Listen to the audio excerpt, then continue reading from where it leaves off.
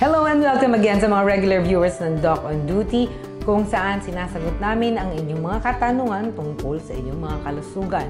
And we have a message from our regular viewer, Gail Garcia from Pampanga, and her message went like this.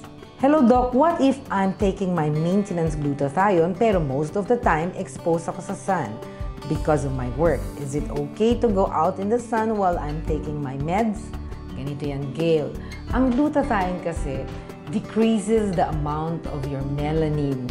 Ang problema, ang melanin kasi ang sumasala sa ultraviolet rays.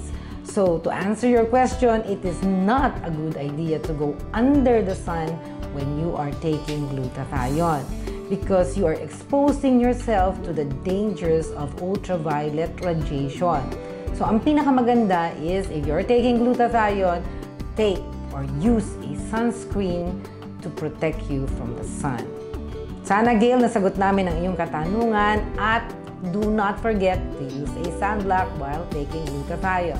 And for those of you who have questions regarding your health concerns, just go to our Facebook page, Generation RX, and leave a message in our inbox. We'll see you all again next week. This is Dr. Cecil Catapang, your doc on duty.